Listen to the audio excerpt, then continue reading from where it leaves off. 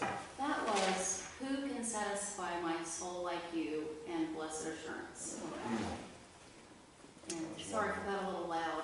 No, That's don't ever how I apologize feel. for that. That's God speaking, and I appreciate that. That was beautiful. You know, when I was praying this, when I was looking, I looked up at my sermon's on Trust Me, I'm Trying. Y'all seen that? I looked up here where I turned this, and let me just read to you what I just read as I was looking right here. It's in Proverbs 25. It says, like a bad tooth or a lame foot is trust in a faithless person in a time of trouble. Huh. Like a bad tooth or a lame foot or an arm that won't work in a faithless person. Good morning, everybody. Good morning. How are you this morning? Wonderfully blessed. We are. Remind yourself of that every day. Life gets tough, doesn't it? And we don't always get the answers that we're looking for. Trust me, I'm trying. I really am. And that, you saw the sermon title. Trust me, I'm trying. I know y'all said this. You shared with me this morning, your mama said, you're trying. My patience. We're trying, aren't we? We're trying. I'm going to be reading this morning from John chapter 5. It's a story that I've shared with you before, but you know it, and it means the world to me. John chapter 5, starting with verse 1. Sir, the invalid replied, I have no one to help me into the pool when the water is stirred. While I am trying to get in, someone else goes down ahead of me. Wow. Have you ever felt that way? As you're trying to get things back on track, as you're trying to get things worked out, that no matter what you do, somebody's always ahead of you. And it never works out, you think in your mind. Trust me, I'm trying. I know we've all said that. I'm trying. I'm trying to get this thing right. I'm trying to be the best dad I can be. I'm trying to be the best husband I can be. I'm trying to be the best pastor I can be. I'm trying to just make it through my day. Trust me. I'm trying. And I know you are too. But I don't always get it right. Now, do you always get it right? No, I just want to speak to y'all perfect people if I needed to meet with somebody after church to pray about your lying. We don't always get it right. The question I think I need to ask this morning is, are you trying too hard? Because you can do that. You can try too hard to do something, and your trying gets in the way. Because you're spending all of your energy trying. Sometimes what you're trying to do is not the right thing. You say, I like people who give it their best effort. You know, when I watch a ball game on television, and sometimes you see that athlete that you know is not the tallest, not the strongest, not the fastest, but he's out there every single play doing the best that he can and trying. That's the kind of person we root for, isn't it? Somebody that you know, not the person that always scores and spikes the ball and says, look at me, but that one that no matter what comes at them, they don't give up. This just came to mind as I was saying that. Y'all, I'm fixing to age myself here, but y'all, I'm in good company. Do y'all know Audie Murphy? Y'all remember Audie Murphy? Yep. Some of y'all know Audie Murphy? Say, it's okay if you say no, because you're younger than me. Audie Murphy. World War II hero. World War II hero that was in a position that he should have given up. Y'all need to look it up afterwards. Yes. Movie? Yes, there's a movie about his life. Yes, and he starred in it, actually. Yes, okay. But Audie Murphy did not give up when everything looked like it was against him. Do we? When there's lesser things that have come after me that I've backed off and said, no, can't do it. I just can't do it. I can't make it any further. I can't go any further in this race. I'm not feeling it today, God. But I can tell y'all, every Sunday, I might not get the sermon right, but guys, I'm trying. And sometimes I try and get in God's way. I know that. I know that. Sometimes we get frustrated because we're giving something our best effort, but it might just be something that we're trying at that is far beyond our ability. We might have taken on something that was bigger than us, and that frustrates us. We don't like to admit that things are beyond our ability, though. If somebody asks me to do something, I'm not going to say, no, I can't do that. I'm sorry. I'm going to try. I will try. I'm going to try. But sometimes we don't try. We look at the situation and we say, guys, that's above my pay grade, as some of us say. We don't even want to continue. You really have to be able to trust Jesus to follow him, don't you think? How much do you think the disciples had to trust Jesus? Because Jesus was always getting in trouble. Jesus was always, as they like to say, stirring the pot. And then he would have to come back and explain to them why he did what he did. And he would do a good job of it. They weren't always listening. But he tried to explain to them why things turned out the way they did. But it took a lot of trust to just keep going down the path, even when things didn't turn out, when the food was low, when I'm sure the temperature was hot and they were tired. To trust Jesus when he said, come on guys, let's go. Follow me. Follow me. Let's go back to the beginning of this story. And it says this. I'm just going to go back to John 5. Sometime later, Jesus went up to Jerusalem for one of the Jewish festivals. Now there in Jerusalem, near the sheep gate, there was a pool, which in Aramaic is called Bethesda, and which is surrounded by 5 covered colonnades. Here a great number of disabled people used to lie, the blind, the lame, the paralyzed. You see, Jesus and his disciples, when they walked into that situation, they were surrounded by people with disabilities. Do you ever feel like you're surrounded by a lot of people? I'm surrounded this morning by a lot of people with disabilities. That's just the way it is. Our life, we are all disabled in some form or fashion, aren't we? It may be our spirit, it may be our mind, it may be our physical, something physical about us, but we all have disabilities. And Jesus and his disciples, they didn't have to go in. They did because they had to follow Jesus. But they didn't have to go in the middle of that. They could have walked around.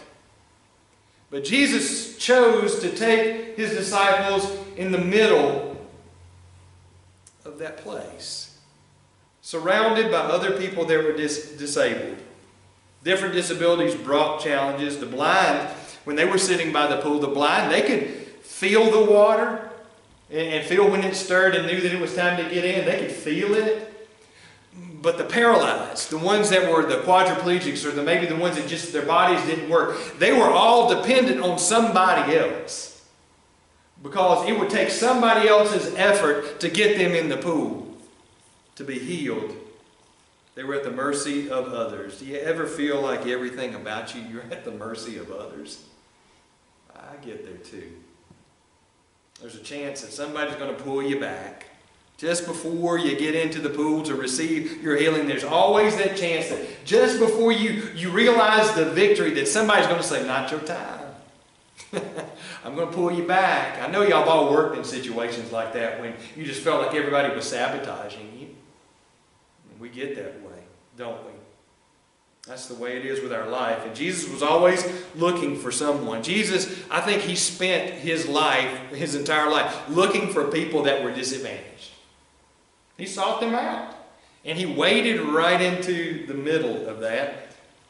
At this time, the belief was, when they used to believe that if you had a disability, if there was something wrong with you, it's because you did something bad. Well, guys, if that were the case, none of us would be able to leave our house in the morning, would it? Because we've all done something bad. And if we were paid back according to what we had done, we'd be in bad shape. And we wouldn't move very far, would we? It's not tied there. Saying one who was there, who had been an invalid for 38 years, when Jesus saw him lying there and learned that he had been in this condition for a long time, he asked him. He asked him what? He asked him his story. He asked him to tell him, what's your story? Tell me what's happened over the last 38 years. He asked him. But what does it mean that Jesus would stop along his journey to reach out to one? I'm sure he was going to have a conference, have a lot of people that were going to be around him. But he took time out of that to go and talk to one man. He sought that one person That one person who was struggling. That man had gotten, after 38 years, do you think that he might have gotten used to his condition? You think he probably would have. 38 years of the same thing happening, he probably got used to the position that he was in. That he had lost all of his hope for anything to change, but he kept going, just in case. But his hope wasn't high. He didn't. I don't think after 38 years he was going, today's the day. Today's the day. Today's the day. Because after a while, you get frustrated. I think that's like being a Falcons fan, isn't it? Hey, this is the year. This is, if they could just stop in the third quarter, we'd be okay. Today's the day. The man had gotten used to it, and I think we get used to our own condition too. And we stop feeling like today is the day. Today is a day, but it's just like every other day. Things are going to go bad, right? That's the way we convince ourselves. And when we get to heaven, you know, we might just be surprised at who we find in heaven. I think we're probably going to be surprised. When we get there and look around and say, how did they get here? How did they get here? Or where is so-and-so? We're going to be surprised because we don't control that. We don't control who gets there. Do you think that this man that I just told you all about after 38 years, do you think he was tired of trying?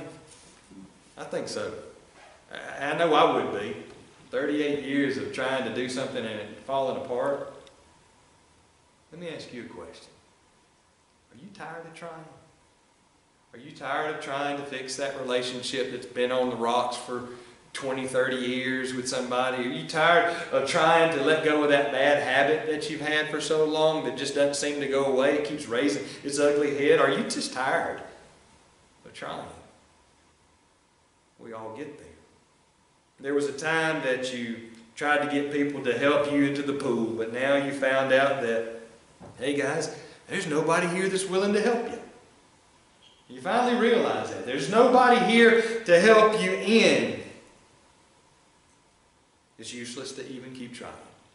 And that's what we convince ourselves. When Jesus saw him lying there and learned that he had been in this condition for a long time, how many of you have been struggling for a long time with something?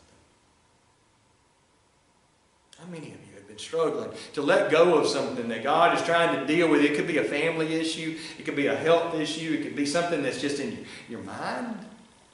But you're trying for a long time. He asked him. And this is, you know, I always find humor in the way Jesus does some things. He asked this man, do you want to get well? Really? Jesus, come on. You know I've been sick for 38 years and I'm showing up here at this pool to get better. And you're going to ask me, do you want to get well? And I think tone is everything. I don't think Jesus texted that to him.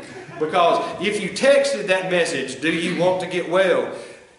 You're going to read it differently depending on what kind of mood you're in. Do you even want to get well? Do you want to get well? I mean, it's all in your tone. Hey, do you want to get well? It's all in the tone. But we listen, and that's how we deal with God. We hear his tone so differently based on what we want to hear or expect to hear. Not want to hear, but expect to hear. Do you want to get well? Are you even trying? The man's probably suspicious of Jesus too, because throughout the years there have been people that have come to him and said, hey, we got something that'll fix that problem. All you got to do is do this. And he was probably suspicious of this man that just waded right in there to him and starts talking to him and says, hey, do you want to get well?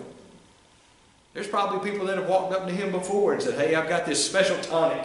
You just take it. Or you just do this thing or stop doing this. And got healing answers to all the problems. These are hustlers. Hey, man, I'll help you. I promise. How many times have we heard that? Promise. I'll help you.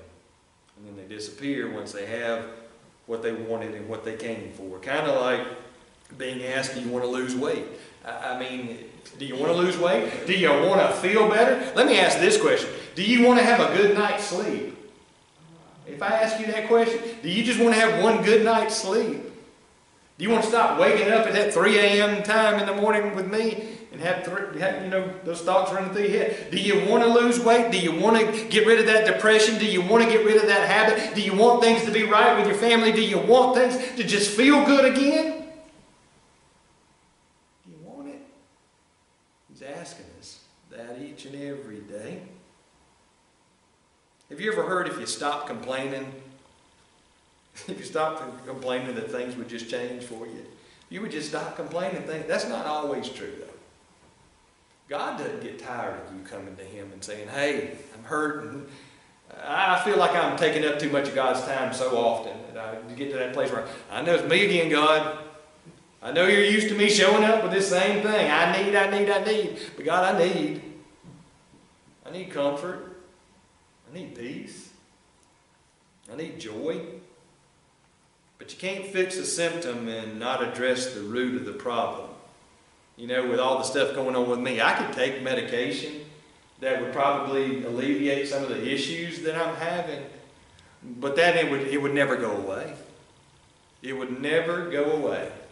It would stop hurting maybe for a while, but it would still be there. And hopefully the doctor's going to be able to get to the root of the problem and fix it. But sometimes we don't like for God to get to the root of our problem. And what we do is we hold on to it. And that problem gets bigger and bigger and bigger. And we hold on to it so long that we finally just explode.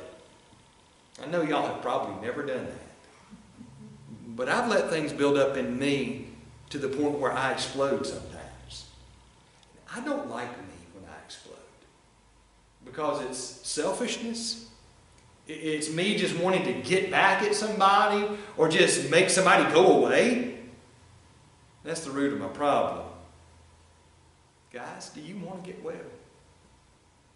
Probably want to look up here and say, yeah, Todd, I'm trying. Trust me, I'm trying. I'm trying, and we all are. You see, Jesus has never taunted anybody into salvation. He's never taunted them. Like, I don't know, playing football when I was younger. Sometimes the coaches got mean when they were trying to get you to, don't you give Hilton.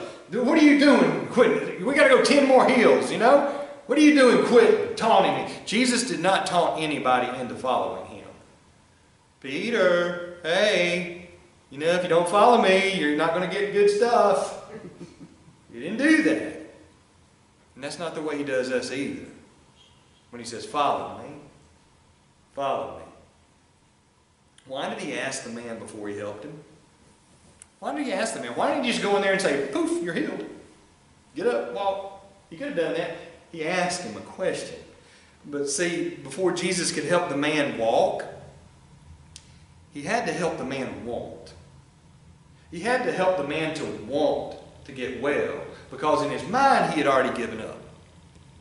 He had already given up his hope. And see, God's dealing with all of our desires of our heart too. The things that we ask for, the things that we want. And you've been disappointed over and over and over again. I know it. And every time that you try, you always come up just about that short. Yeah, that's the way I feel sometimes. I keep trying, but I almost get there.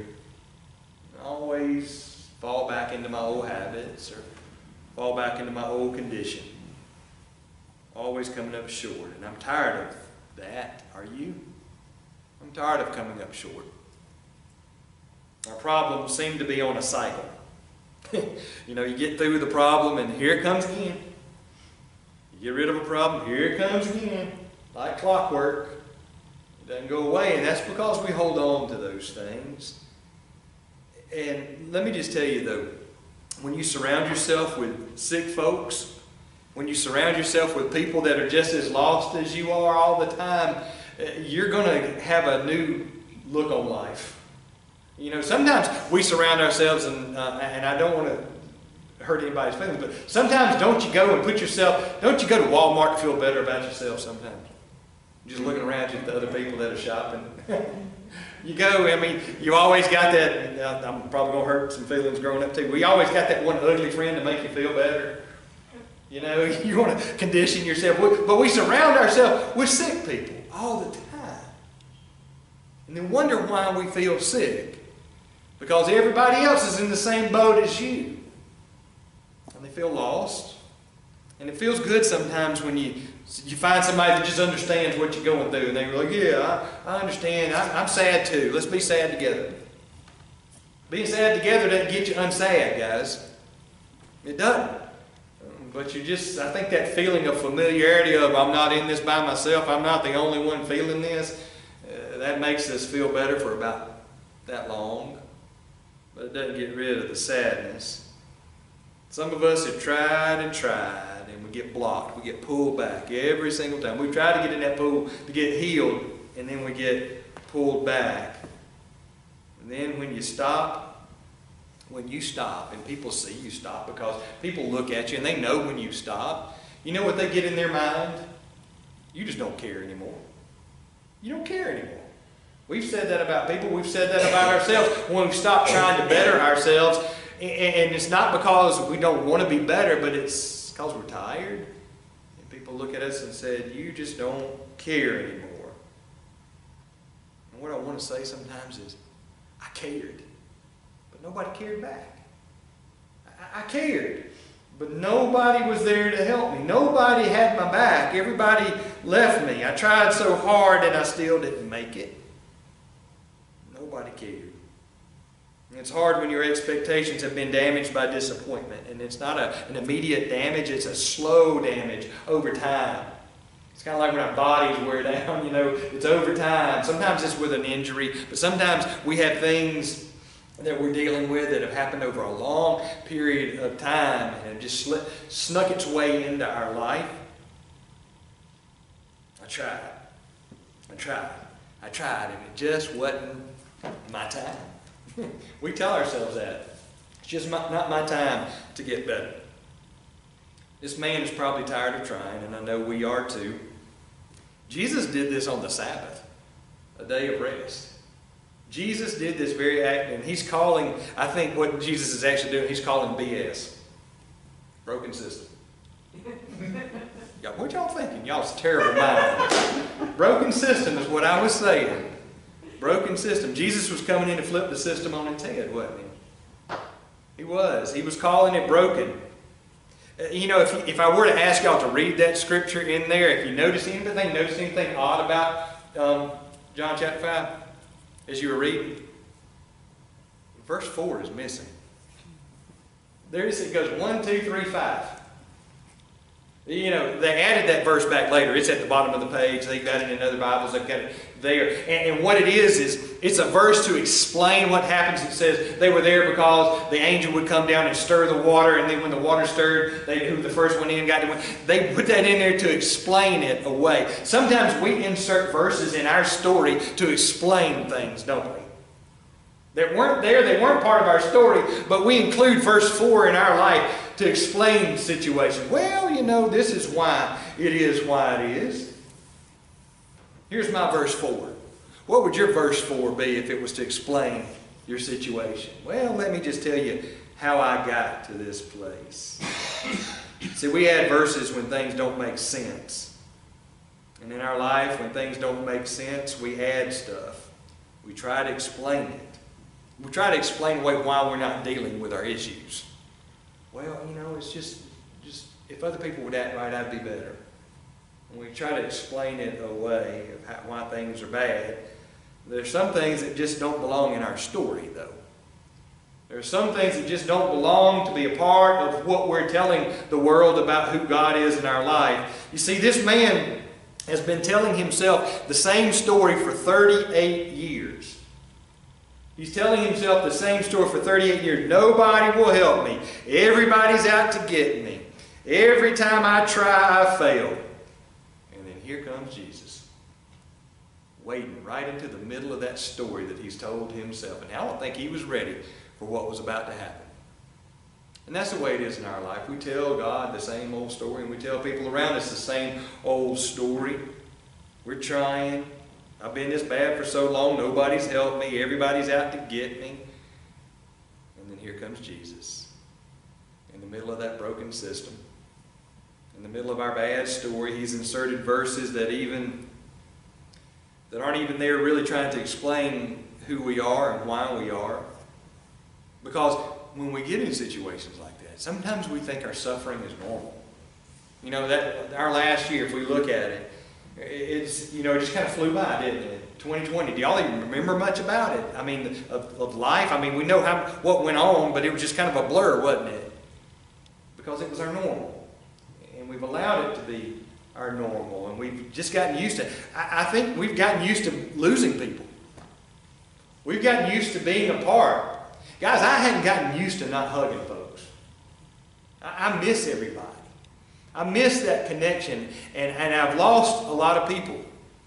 I've lost a lot of people who have left this earth that I didn't get a chance to hug, that I didn't get a chance to love on. I've lost a lot, and I know you have too. And here comes Jesus. Here comes Jesus. You see, our religion is a broken system, but He wants to deal with us one-on-one. One-on-one. And we look at Him and we say, trust me, I'm trying. If you knew how hard I was trying, God, you'd be easier on me. God knows how hard we're trying.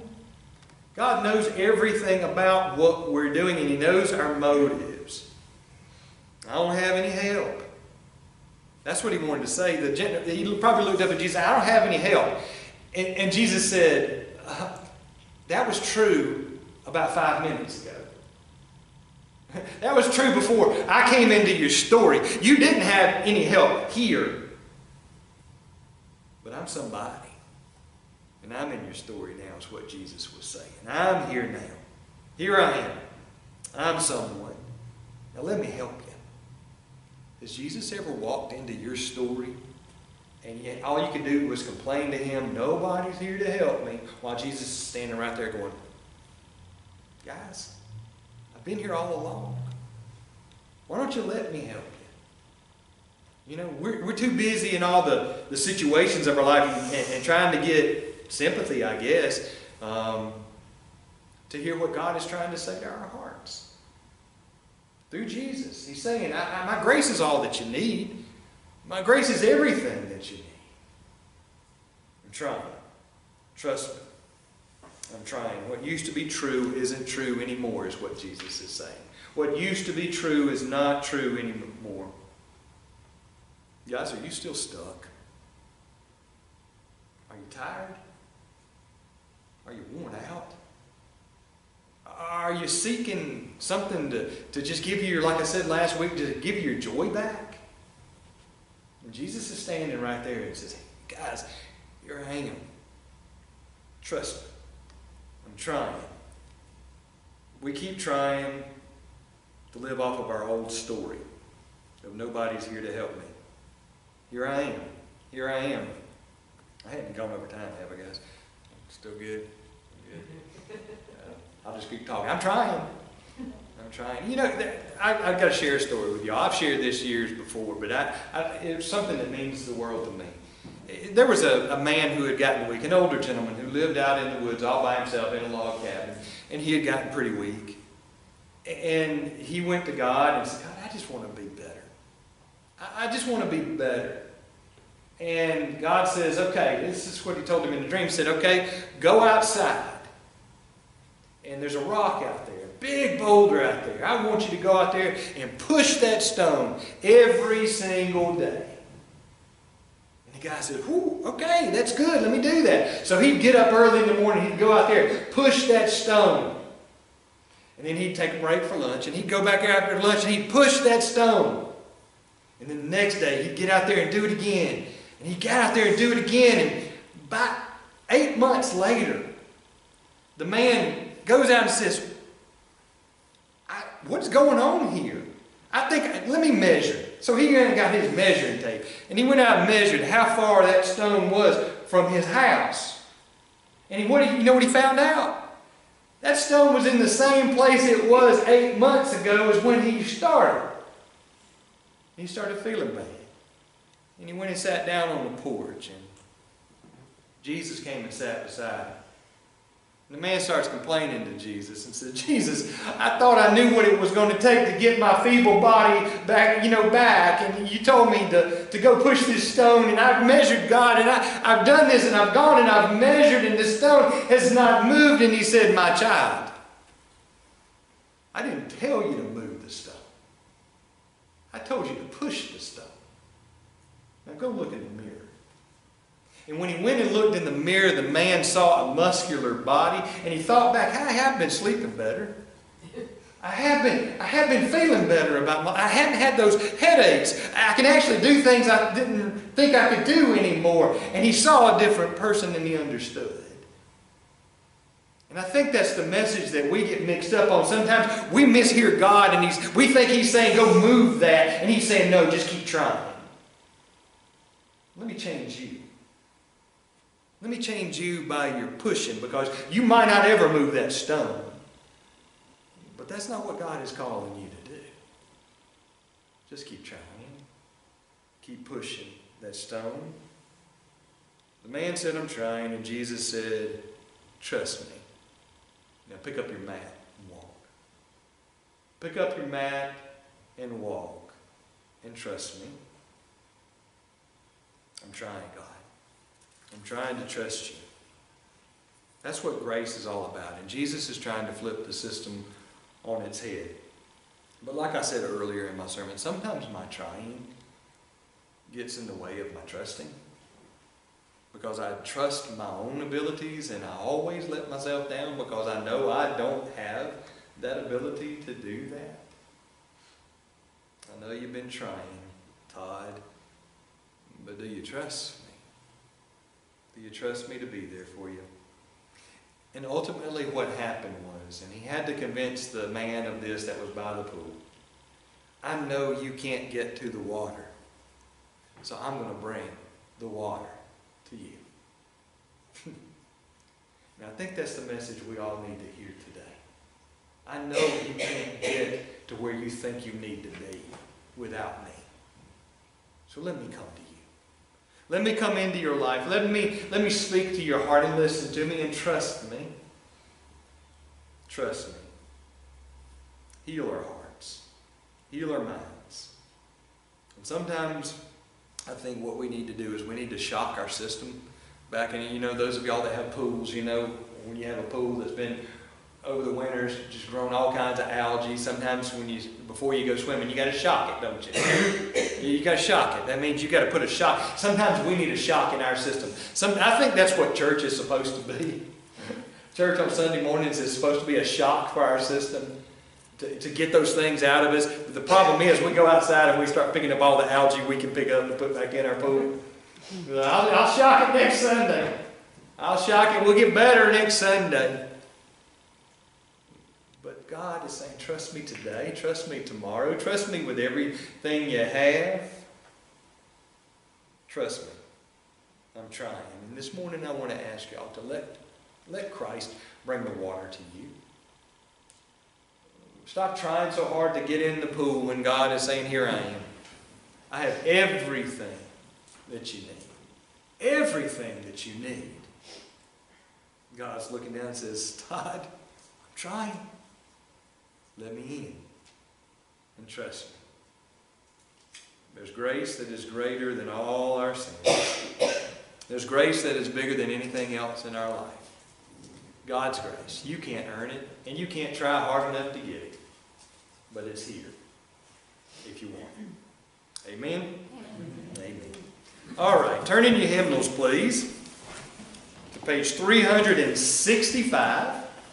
Grace that is greater than all our sins. Join me in singing 365. Please stand.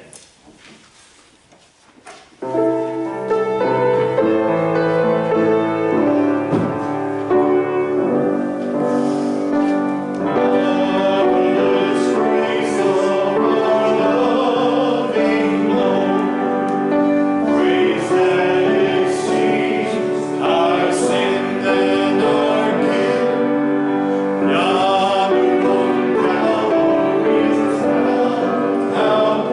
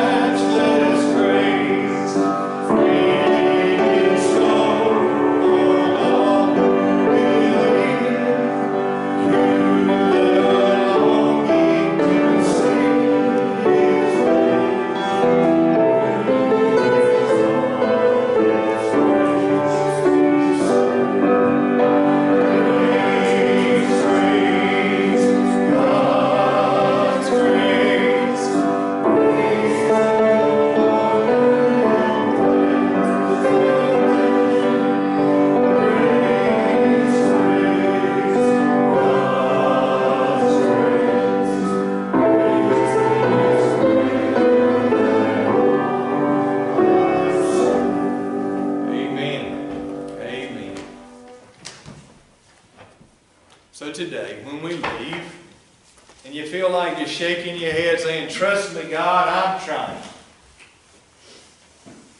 Hear His words. Stop trying so hard and trust me. May God watch over us as we leave this place today. May He guide everything that we do. May He forgive us our failings, and may He strengthen our weakness. May He give us that peace and joy that we so long for. Jesus, walk with us this week. Guide our steps and guard our hearts until we come back together again. In Jesus' most precious name I pray. Amen, amen, amen. Find 5 people. Tell them you love them, and y'all go do something good.